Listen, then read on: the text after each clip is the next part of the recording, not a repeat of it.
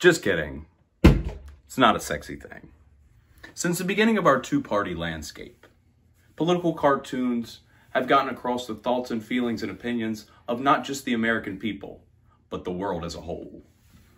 That's why today, we'll be taking a look at a couple modern examples from my upcoming inauguration and main event contest with Edith Surreal. What we have here is me enjoying some delicious Chick-fil-A, the sponsor of my upcoming inauguration.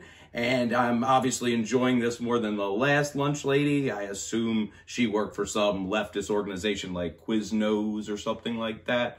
All right, let's go to the next cartoon. Oh, and here we have me in the not so happy District of Columbia. Wow, they are really cheesed off here that I have both the Cassandra Cup trophies. How did I get both of those trophies? Why are they so upset? Oh, maybe we'll see on the next cartoon. And oh, there it is. Me beating the absolute dog shit out of Edith Surreal. Cheered on by my champion and my hero, Donald J. Trump. What a handsome man. Look at him.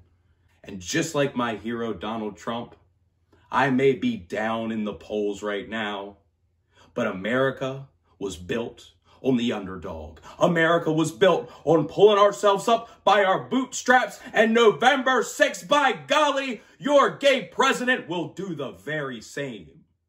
Thank you, gay America, and good night.